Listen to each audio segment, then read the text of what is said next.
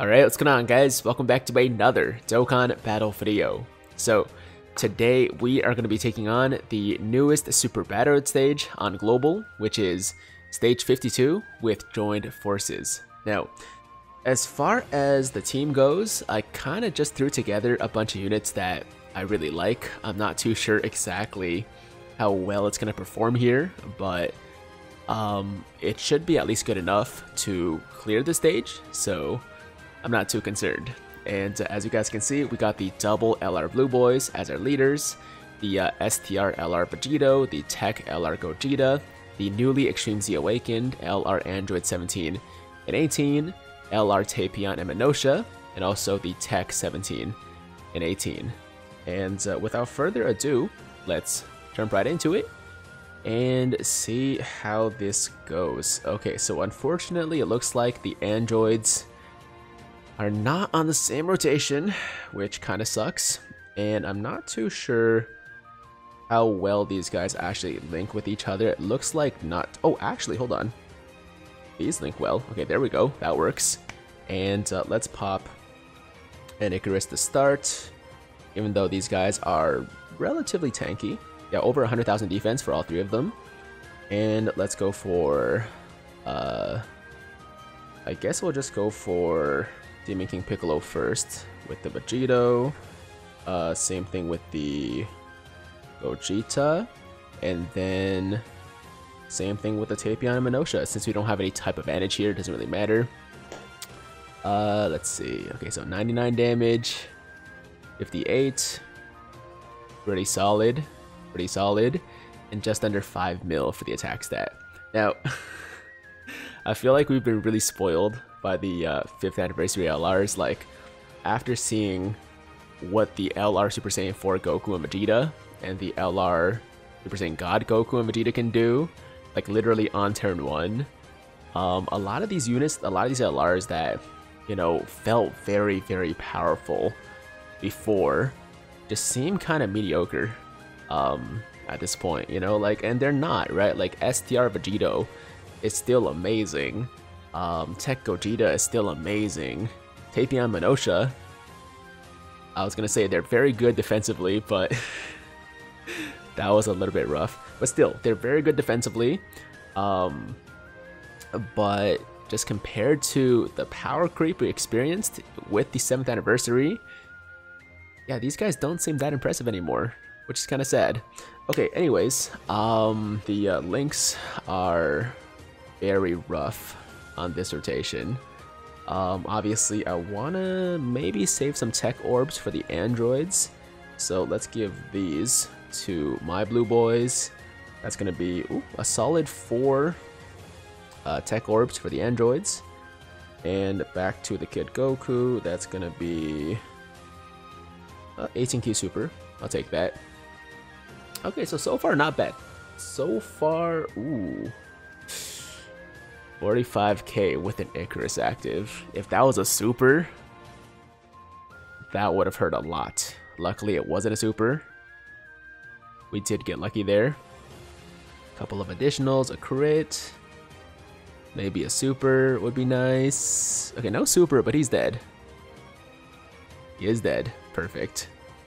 And android's getting just over 3 mil. Of course, I want to eventually get them together with the EZA LR, but it could take a couple of turns because our rotations are kind of whack right now. Although we do have the Gogeta Vegito rotation, which is exactly what I wanted. So yeah, here we're definitely going to put the androids at the end. I'm going to pop a Whis, and only 78,000 defense for the androids, but obviously it will get a lot more defense on their super attack. So let's go for Trunks here, and then I'll go to Vegeta with the Gogeta, and then, oh nice, we can get an 18Q Super with the LR androids. So yeah, speaking of, obviously most of you guys watching are gonna be global players. And speaking of the anniversary, I keep getting this question, right? Like, when is the anniversary coming? And I understand, you know, people are excited. People see what's happening on JP, and they wanna be able to experience it for themselves as quickly as possible. But the anniversary doesn't move from year to year, you know, it's always the same time every single year, so essentially early July, like first week of July, is when the anniversary will be starting on global. The countdown will start, you know, before that, and we'll have like some missions and stuff like that to like get us hyped. But as far as when the actual anniversary begins and when the Dokkan Fest banners come out, it's gonna be first week of July. I think last year it was July 9th. I could be wrong. I think it was, yeah, July 8th, July 9th, something like that. They have the stream like the day before. So, you know, like 5 months to go. Less than 5 months, actually. Under 5 months. So we don't have to wait too long. I know it feels like a long time. Let me focus on the event for a second. I'm concerned about Vegeta. I'm concerned about Vegeta potentially supering us. That would be very rough. So I guess maybe we can put the androids there, but they can't get a super there, which also sucks. And I don't want to put the blue boys because we have 2 Trunks attacks in the first slot, so I think to be safe, I'm gonna pop a Princess Snake first, just in case the Vegeta decides to super us, we won't die from that super. And oh, yeah, I probably messed up there because I thought we were gonna get at least 2 tech orbs, but obviously that did not work out. That's okay. It's okay. We'll get the androids together by the next fight. That's gonna be the hardest one anyways, so yeah, we'll be fine. We will be fine, I think. Okay, so Trunks is still alive. Alright. It's not ideal considering we do have the Fizz Blue Boys at the end, and Trunks could still super us there, which would really suck. I mean, we have the double damage reduction though, so like I'm not very worried about it. Okay, we're fine. Never mind. Yeah, there is nothing to be worried about. Okay, so this turn we have absolutely no damage reduction, but I don't want to have to use another item. So I'm just going to assume that we kill these guys before they have a chance to super us. And I think that's a pretty safe assumption. I mean, these guys are pretty close to dead. If we get an additional super here, for sure.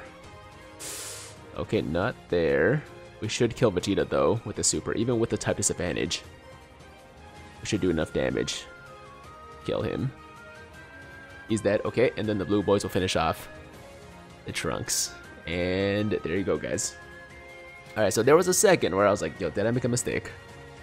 Did I mess up? But we did not.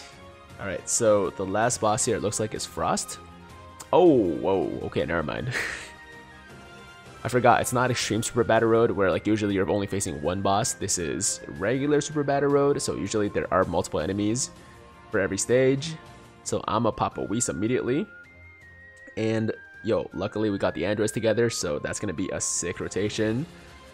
We are gonna hurt Caulifla really, really bad there. And then, oh, no STR enemy. Okay, so let's why not keep going for Caulifla, try to kill her as quickly as possible, and then we'll switch back to, or switch over to Kale, or the Tapion and Minosha. I didn't check the defense, but with 10 orbs and a lot of tech orbs, I'm assuming that the androids probably have somewhere around like 400, at least 350k defense, over 5 mil attack gear. This is under 150% leads, by the way, since there isn't a 170% lead for joint forces at the moment, which is unfortunate. We should have a 170% joint forces lead. Hopefully one day. I'm sure one day it will happen, but not right now. So yeah, under 150% leads, they're doing some great damage. The AGL androids did not have quite as much attack as I was expecting, but I think that's because we were fighting Frost, who's extreme, so we didn't get the additional attack boost, so that makes sense actually. Okay, we still active, so no concern there. Let's go for... Actually, yeah, let's put Vegito in the first slot. We're gonna go for Hail. That's gonna be a 24 key super. And then we can probably finish her off with that right there. And we'll finish off Frost with the blue boys.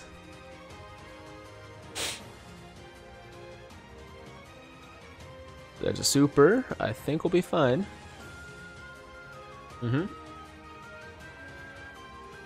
Not bad, not bad. Yeah, I was saying before in my stream the other day, at this point, regular Super Battle Road doesn't seem that daunting anymore. You know, it does not seem that hard anymore. Like, I remember when Super Battle Road first came out, and this was just like the monotype ones, right? Yeah, I remember how hard they were, man. I remember dying over and over again to the original Super Battle Road stages. And then category SPR came out and we were like, yo, like, we were already struggling with the regular Super Battle Road. Now we're going to give us category stages that are even harder. But yeah, I mean, we've come a long way since then. And obviously the power creep has been significant over the past couple of years. So any regular Super Battle Road stage that comes out these days is not really concerning. Like, I don't really have to worry about like ever dying at any point. Like, it's always like a, you know, one take kind of deal. When it comes to extreme Super Battle Road, there are still times where I have to do maybe, you know, 1 or 2 extra takes because I get hit by 2 or 3 supers and they hit like 200 to 300k each. But that's never the case for regular Super Battle Road anymore. It's kind of just like a formality to do these videos. And there you go, all done. Kappa's dead, and that does it for stage 52 joined forces. Let me know in the comments down below how you guys did with it. Did you find it more challenging than the, you know, previous stages that we just got, like the Planet Namek Saga one, or did you find it to be, you know, pretty chill? And yeah, that's gonna do it for today's video, guys. Stage 52 out of the way. I'm still not a big fan of, you know, having one stage at a time because it's much more fun to just have like 10 new stages to take on, but it is what it is at the very least. Now we're getting, you know, new stages more regularly, so I guess that's a good thing. And as always, if you guys liked today's video, then make sure to like the damn video. Sub to the channel if you're new. Hit that notification bell so that YouTube knows you want to stay up to date with all my latest content. And until next time, have an awesome day. I'm Tiger with Tiger Uppercut Media, signing out.